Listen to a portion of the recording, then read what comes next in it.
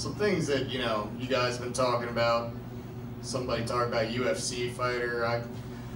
I remember John Jones. He was the heavyweight champion of the world, and he got stripped of his title because he was caught on a hit and run of a pregnant woman. And it wasn't because he, you know, hit a pregnant woman and then ran away from the scene of the car.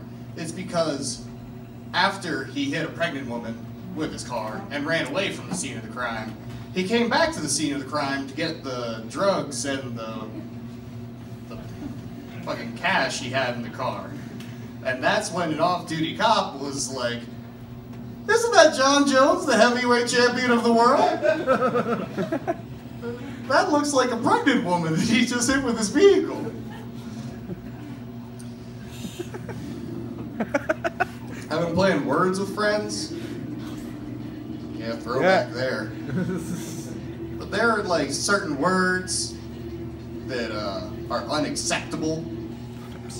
I refuse to believe these words are unacceptable. I just tried to play cunt. It's told me it was an unacceptable word. You can't tell me what is an unacceptable word. Words with Friends. You have no authority over me. That's it. On that front.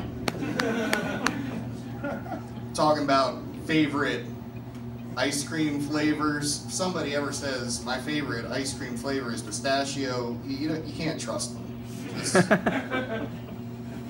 Somebody, guy here was just talking about how banging Hayden Panettiere is a superpower. I think that is quite the opposite. I think banging Hayden Panettiere will, in fact, make you retarded.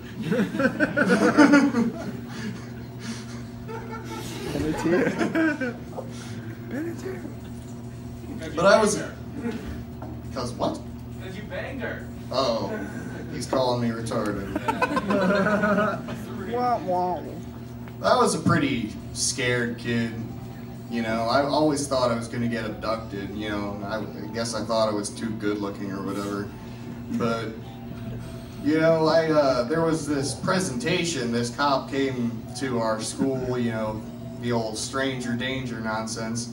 And he was like, "How many of you kids sit in your beds at night thinking you're gonna wake up somewhere else?" And I was looking around, I was waiting for hands to shoot up. I was getting ready. I was like, yeah, this guy's finally speaking my language. No, I was the only kid. I was the only one that was thinking I was gonna get abducted. Like, were these kids just like naive? Were they more desirable than me? Like, why wasn't I getting abducted? Why weren't these kids getting abducted?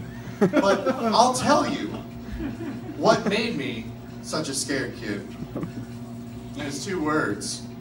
And it's Santa and it's Claus. Santa Claus. The ultimate example of perversion and pedophilia. He sees you when you're sleeping. He knows when you're awake. In my experience, the most personal and private of moments happen in one of these two times. Maybe both. I used to be in the shower thinking, you know, he was looking at his crystal ball, like right in the corner. I'd be like covering up my willy, and I'd be like, "Santa, what are you doing?" I'd be sitting on the toilet, and like I'd think he'd look in his crystal ball. He knows what I'm doing because I'm awake. Even those times if you fall asleep on this shitter, like he's still watching. He knows when you're asleep and awake. He covers his bases in 2 fucking sentences.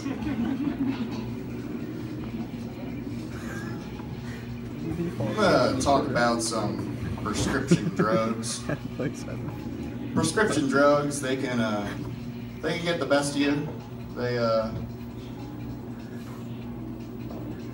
There was this prescription drug that I saw on the television, and you know, I was feeling pretty down.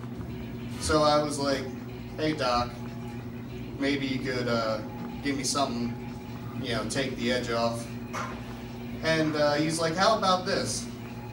And I fill the script, and I pull out the list of side effects like it's a nudie magazine. And I'm reading down like risk of heart attack, risk of stroke, contact your doctor if you commit violent acts against your loved ones. And like 3/4 of the way down the page is a side effect to end all side effects, like a real deal breaker for me, if I'm being honest. It was permanent painful erections. So anybody that is feeling down about their life can go to the doctor and be like, hey doc, can you give me something to take the edge off? And then he'll be like, sure, try this. And now this poor sap has an everboner. How many hopelessly depressed individuals are we walking around next to every day of our lives with their dicks taped to their thighs? There is a natural compound that makes people have permanent painful erections. That's probably in this drug. And it's black widow venom. So this antidepressant boosting drug, in my mind, is cooked up with mainly black widow venom. Somebody quote me on the science of that, but it's somewhere in there, I'm telling you. Speaking of which, the sperm whale has a 12-foot penis and ejaculates 60 liters of sperm every time. Yep. Damn nature, you crazy. Has anybody ever thought about whale sex? I have. But I won't get to talk about it. I'm sorry. That's it.